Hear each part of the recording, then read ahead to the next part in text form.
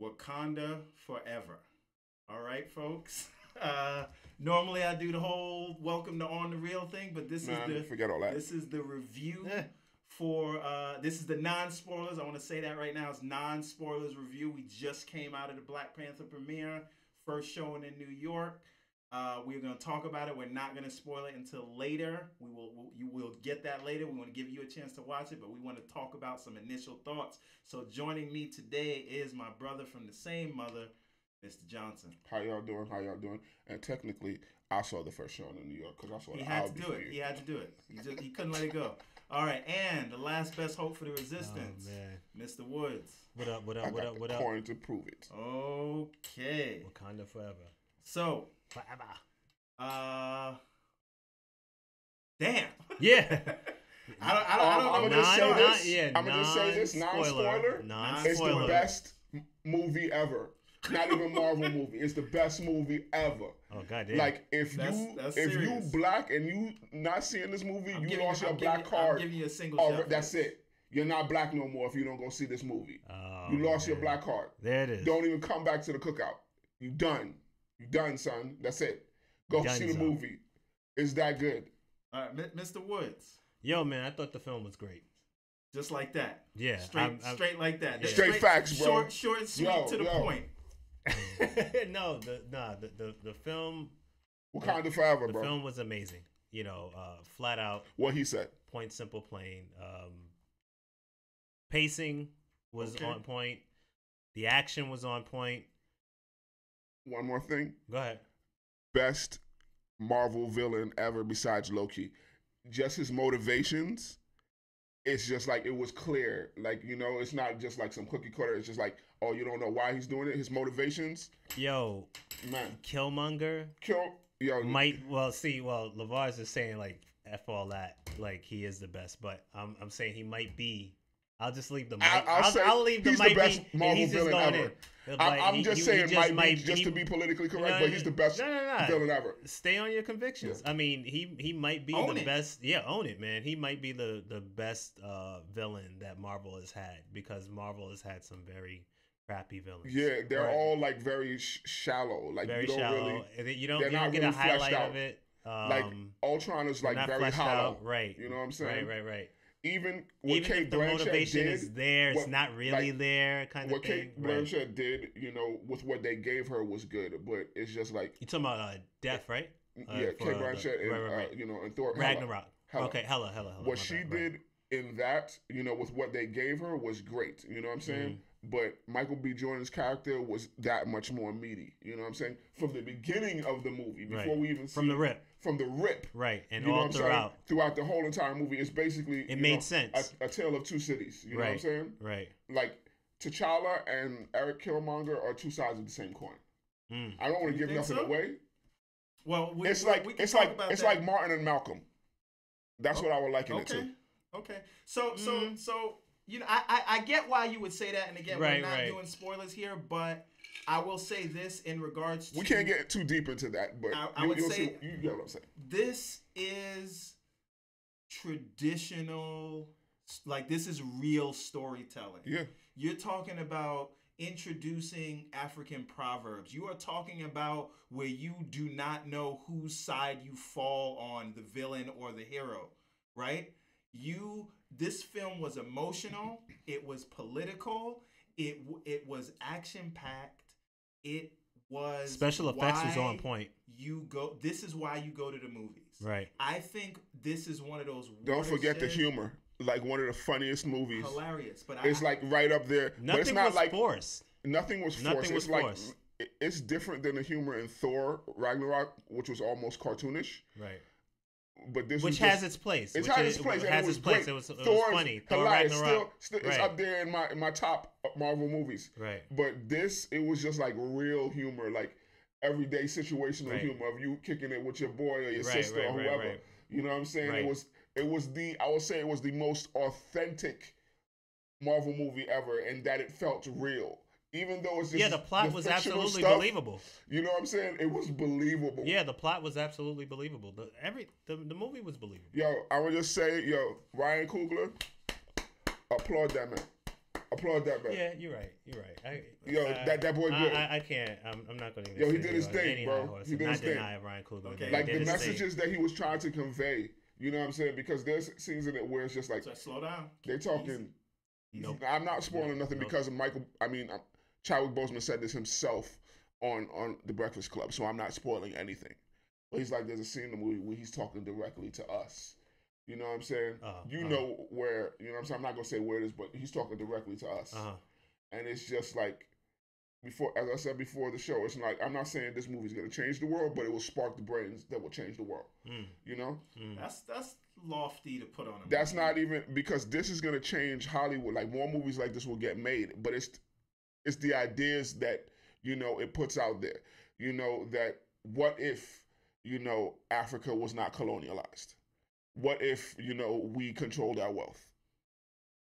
You know? That's not spoiling anything because these are things that the actors had said themselves in interviews going into the movie.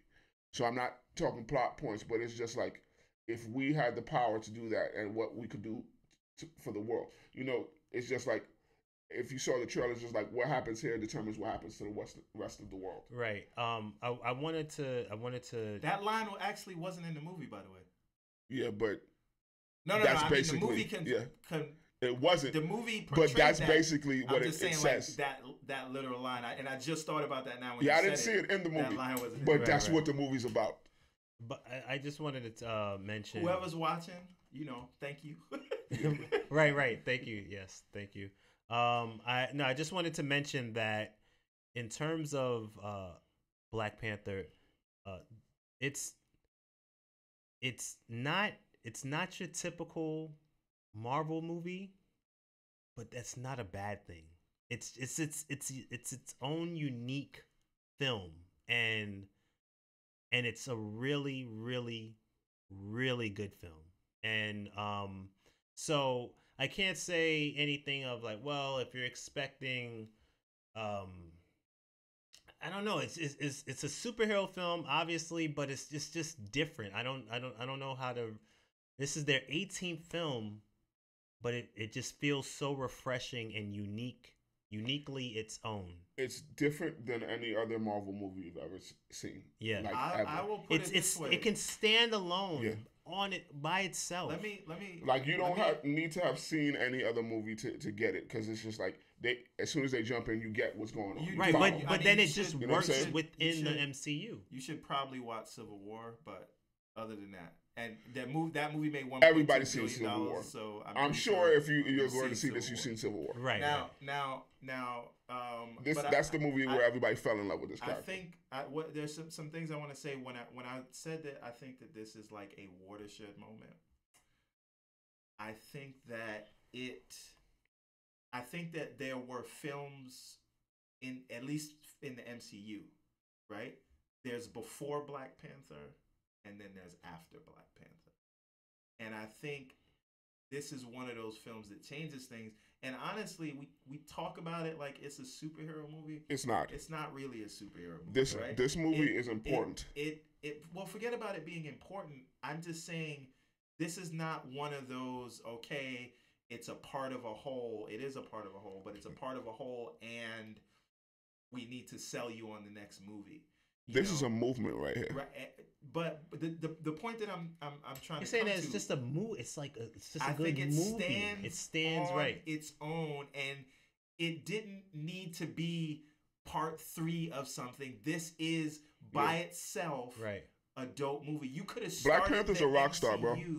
With this movie, right? This is Iron Man 1 level stuff. Dark Knight level stuff, right? Yo, I'm gonna just say this: Black Panther would whoop Bruce Wayne's ass. So when you say Dark Knight is just a really good movie, right? Nobody. Well, that's not. What do you say? Black Panther would whoop Bruce Wayne's ass. Batman cannot F with the Black Panther. It's a different universe. Well, come on. Yo, facts. Right, they're both billionaires, but T'Challa got more money. All right, well, hold on. And he has powers. Batman ain't got no powers. Hold on. Let's non spoiler and let's. Batman's power is white privilege. All right, slow down. Relax. Let's get to the first thing. As you're saying about how, and I concur that it's just a dope movie, right? Now, when you talk about for me, the reason why I was saying I'm like saying it didn't need to be a part of the MCU. Aside from it being a dope movie, I'm saying it's so in its own world. It stands for itself. right. Right? That it doesn't matter what happened in Iron Man or Avengers or whatever. This is a tale of Wakanda. Now Right? real quick, I just want to make sure I say this.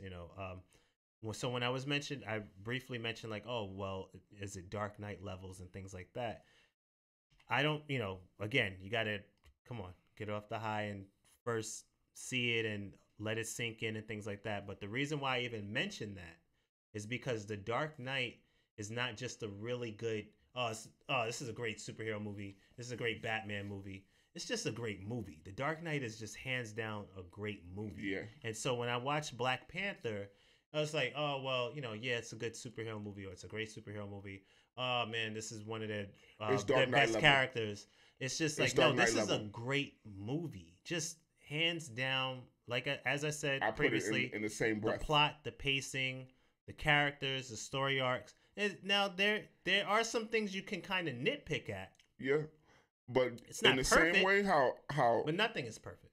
Not Oscar level or no disrespect to the late Heath Ledger, but Killmonger is like probably the best villain I've seen since Heath Ledger in the Dark Knight in a comic book movie.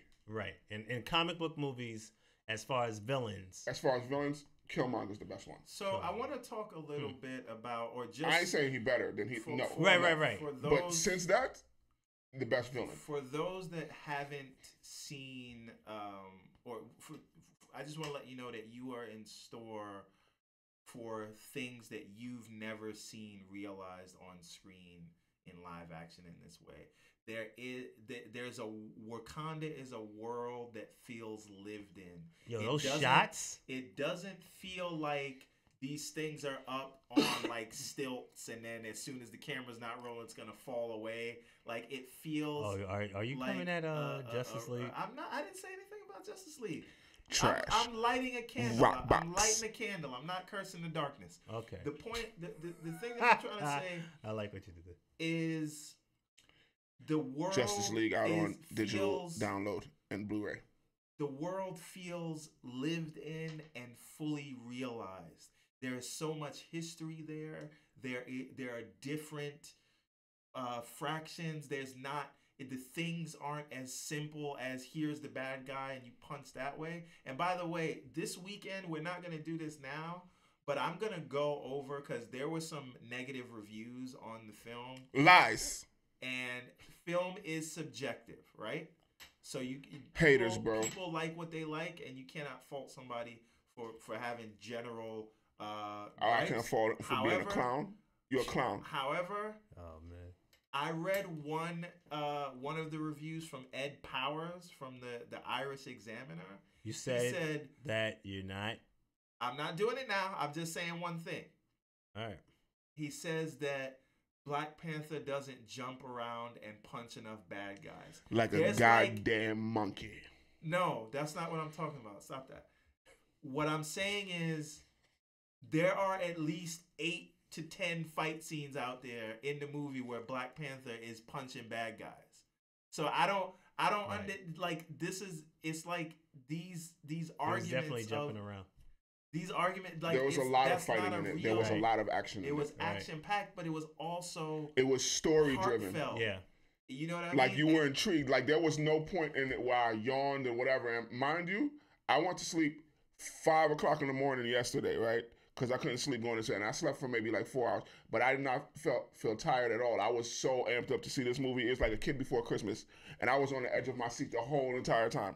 And I also want to say it's hard to deliver on a film like this with that is that so hyped much up. hype. Yeah. Like this, it was, you would think like Jesus had to come back for this thing to do what it was supposed to do. Yo, but I mean, this was a moment similar like to when I'm gonna say like to me, just the way it felt like among black people is like when we got Obama elected You know? Okay, slow down. No. Slow down. Just take it I'm easy. just saying. Take it easy. There. Just the love that you felt Okay. with black people and Okay. everybody is just All like right. we won, All right. and like everything is just like. Listen, this is Why can't I just talk about how great the movie is? No, Don't that's tell me fine. slow down. Let me build the movie up, Steve. That's God fine, damn it. but it's not. Shit, why you telling me hush up? Don't say all of that. Why are you letting the brother shine? Let me be great. Let the movie be great. The movie is great. Don't tell me slow down. Everything I'm saying is facts, bro. It's that good. He's on his Kanye. It's that good. Let me be great. All right. I told you who I think I am, Steve. I told you what I think this movie is. Okay. So Don't you try to hush me up. Don't you try to do me like the colonizers. Here's the reason why I think that. This guy gets it. Here's the reason why I say this is a watershed moment. Man. We are, as Mr. Woods said, 18 movies into this MCU experiment. Yeah. You are, and it's just getting better. It's rarely. How did he keep doing it? But continue. Thank you. It is rare that you realize that you can smell the roses while you are in the garden. It's rare that you can understand and recognize that this is the golden age. Right. Yes. Folks, what a time to be alive, bro. We are at the tip of the spear right now, but the reason this particular film, 18 films in, is still, and they're still knocking them out of the park. There's no fatigue, bro. This is the first MCU film that, yes, it's action-packed. Yes, it's fun. Yes, there's a lot to dissect. Yes, they're world building, but it has something to say. Right. And where do you get a blockbuster movie that is socially conscious and has, and I'm not talking about being a social justice warrior. And it's not pandering or none of that. Yeah, it was authentic, bro. And so it had heart. Forget about the MCU, but anywhere, where do you get big budget movies like that? Nowhere. This is the first of its kind. So again, this is why I say it's a watershed moment. It has all those things why you go and watch these movies, but it also has something to say, and it is not poking its thumb in your eye to say it. And that, this is what art is, right? You say something about the society and the world in which you live in, but you also don't point fingers at people and things like that. And you can make a statement that will make people come home after they watch that film and talk about it and talk about it and ask themselves I'm buying the Blu-ray. And this is a film that I think will. I'm not even going to fault you for that. As soon as it was going on, my bad. I was like, I can't wait to own this. I got to own this. I have to own this movie. No, but I feel like this is one of those. I don't even buy movies, but I'm going to buy this one. Unstoppably rewatchable films where you're going to watch it again and find different things because there's so much in it. And that's really all I gotta say. But if anybody wants to say anything else, speak now or hold your peace until we do the spoilers review. But I am gonna go around and ask everybody what their score is. But go ahead, final thoughts. I just want to say that I'm not even gassing the movie at all. Like, the movie is that good. You definitely said it's as big as Obama getting elected. But it is. I said it reminded me of that. Not that it's as big as that, but just the general feeling of love amongst black people, and like we all won. I just seen people who were just, don't even know each other, just made each other, and then taking pictures with one another, and the smiling on people's faces, this is like a changing of the guard. Like, things could change from here, just not just in Hollywood, but just if we as black people come together and realize the power that we have, if we stop fighting amongst one another, right? It's just like this movie says a lot. It's a very enjoyable film. It's deep, I love it. I'm gonna see it like 10 more times. I'm gonna take my kids to see it. Great film. All right, Mr. Woods, final thoughts, and then I'm gonna go around the triangle and we're gonna score this thing. Final thoughts. It's a phenomenal film. That's it. We touched base on it already. This is a non-spoiler review. Go see the movie. It's a great movie. Like I said, you lose your black card, you don't go see it. Tell a friend to tell a friend. My final thoughts is that when we're talking about Ryan Coogler, like with his track record of his 3 films, He about to be one of the GOATs. Fruitvale Station, Creed, and now Black Panther. He can write his own ticket. On that trajectory, this could be another Nolan, right? And again, hopefully, if this track record keeps up, right now, in regards to Black Panther, it is important not just because of who is in front of the camera, but because of who is behind the camera. Yes, it is important, absolutely, because, and we've said this before, Hollywood is a formula-driven industry. I hope this is not a one-off. Right. No, this is going to keep happening. But also, the reason I want to bring that up is this film was authentic, and I don't want there to be like wannabes that's trying to cash in on this. You're about to see so many black movies. We have conversations about this stuff all the time. Let me explain to you something. The whole reason that Black Lightning is on right now is because of Black Panther. That's not true. But again, forget about all of that. Forget about the context. Forget about the subtext. Forget about the objective. It's a dope movie. Yep. It's a dope 3-act structure. It's interesting characters in a world that you want to stay in. Yep. Right? You want to be in. You want to learn more. You want to read more. This is, I said this before, and I said this right after we saw it. It's not since you watched Game of Thrones, or you read the books, or you watch Star Wars, and you think, hey, you know who's just as important of a character as everybody else on the screen? The world itself. Right. Yeah. Wakanda is a character that you want to get to know more of. Right. And so to me, the level of world building, the drama, the action, it is a beautiful film, and I will start giving this thing a score. And out of what? Out of 10, I am going to give this a 9.9. Because no film is perfect. Right. No film is perfect. No. This one is. All right. So, Mr. Johnson, what's your score? You go. Okay. Go ahead, Mr. Woods. For me, the film is I've said this tons of times. I don't do the 9/8 and all that other stuff. So for me, this is a 9.5. 9.5. Yeah. Because of that one scene. Okay. Mr. Johnson, it's all you right now. I'm gonna give it a perfect score of 10. If I could give it 100, I would give it 100. The movie is that good. If you could give it 1,000, you give it 1,000.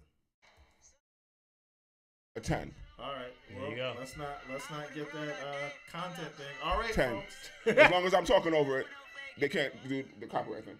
Okay. Well, folks, that has been our.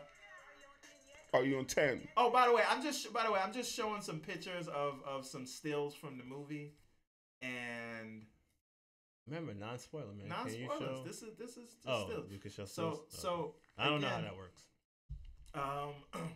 Thank you for tuning in. Absolutely. Thank you. You can catch this later, but this is our non-spoilers review, and we're going to have the spoilers coming for you over the weekend after you watched it, so we can all geek out about this movie together. I'm your host, Steve A.M. Johnson, or Steve Johnson. You can find me at Steve A.M. Johnson on your favorite social media network, as long as it's not Snapchat. Nope. Mr. Woods, where can they find you? Why Woods, Why Not, across the board on most social media platforms, or whywoodswhynot.com. All right, Mr. Johnson, tell them where they can find you. Up in your girl. Nah, I'm just playing. The dude abides with a D and a couple periods in between. With a Z. With a Z. With a Z. With a Z, yeah. With a Z. All right. I'm sorry. All right. But if you want the D, you get that. Chicks. Wakanda forever. Hit me in the DMs. Wakanda forever. Yo. We out of here. Man.